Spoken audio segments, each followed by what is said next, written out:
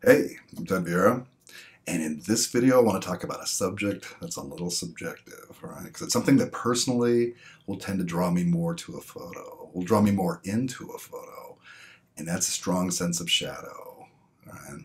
I love dark images, right? Not underexposed, where you can't see what's going on. Not that kind of underexposed dark image, but where your subject is still effectively lit, where the areas that you want highlighted are still going to pop. And with a strong use of shadows, maybe those areas can pop even more, right? Draw your viewer more to what you want them to focus on. Get rid of a lot of maybe the distracting detail, add drama, add mystery, and hopefully it'll maybe a little bit more mood, emotional impact. Right? I'm going to show you some images I did over the past year that have a strong use of shadow, and without that shadow, to me would be a completely different image and have a completely different impact. So I'll show you those here. This is from a photo shoot I did with Geneva last week, and we wanted to create strong, moody, shadowy images. They could almost be like a movie still, right? Very moody, strong sense of story. And I think the shadows really help with that here.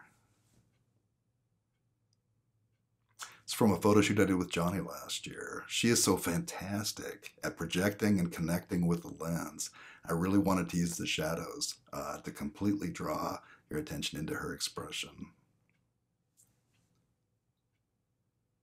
I was over at the Marriott one night and just noticed these scenes, right? Single lamplight, moody shadows.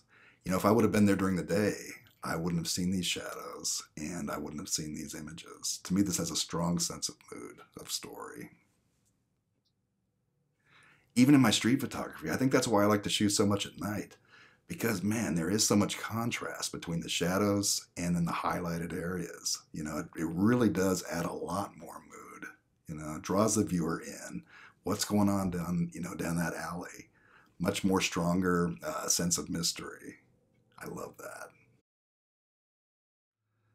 So those are just a few examples of how important strong shadows can be in your photograph, Ryan, because it's almost like another character.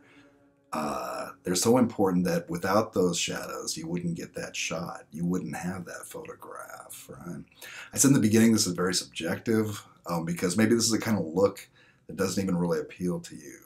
Or maybe you already are shooting kind of low light, moody shots like this, lots of shadows, and this kind of resonates with you.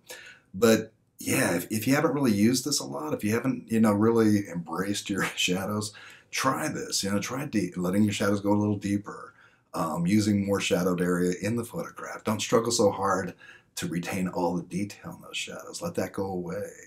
That'll simplify your image, it'll strengthen your image, and it'll help draw the viewer's attention to where you want them to be looking.